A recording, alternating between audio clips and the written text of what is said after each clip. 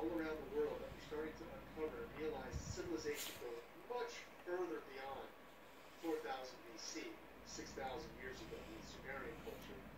But we're going to heavily look at the Sumerian culture because the evidence that they've left us about the Anunnaki is overwhelming.